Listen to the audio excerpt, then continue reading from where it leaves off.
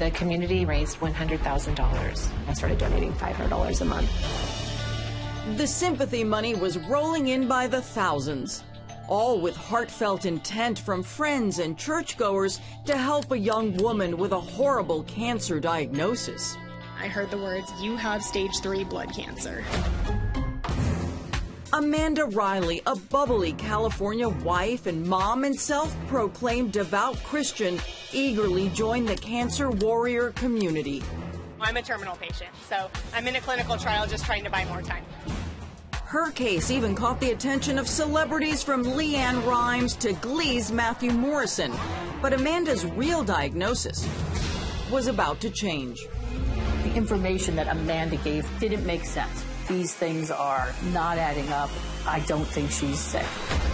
Everyone knows. Turns out she didn't have cancer at all. It was just one big money-grabbing scam. After bilking her community of close to $250,000, Riley was arrested and is doing time in a federal prison.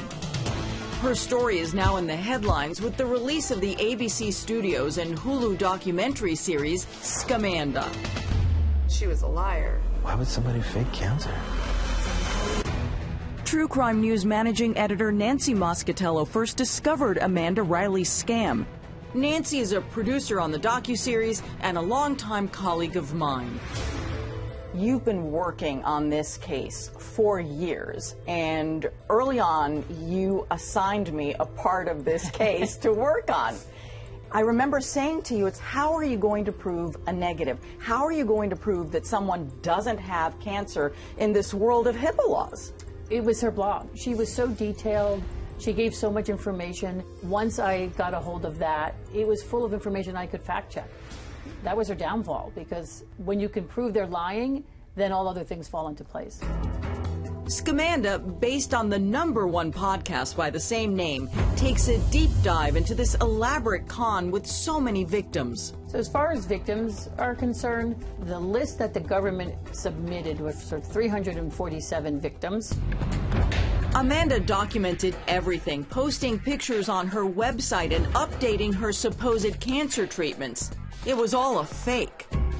I don't think she was like a super genius in the world of crime, but what she was hiding behind, I don't think she realized how much it did protect her to get away with it for as long as she did. With HIPAA laws, you can't just call up and say, oh, you know, I see she was at your facility today. Is she your patient? Nancy's investigation prompted cops to start digging. The two of us were there in the Bay Area when local police and federal agents raided Amanda's house. It looks like Amanda's husband is coming out. If you're defrauding someone, it becomes a financial crime, whether it's an individual or a business or even the government. With her lies unraveling, Amanda was busted. She pleaded guilty to wire fraud and was sentenced to 5 years. This was the first time a cancer scammer of this, like through wire fraud, was ever prosecuted through the federal government. Now, as Amanda sits behind bars, viewers will get a behind-the-scenes look at the woman now infamously named Scamanda. What are we going to see on the docuseries that either will be different or reinforce the podcast? You will hear from Amanda. You will see Amanda in all her glory. Every hospital visit, every surgery, anything she was claiming to have done, she documented.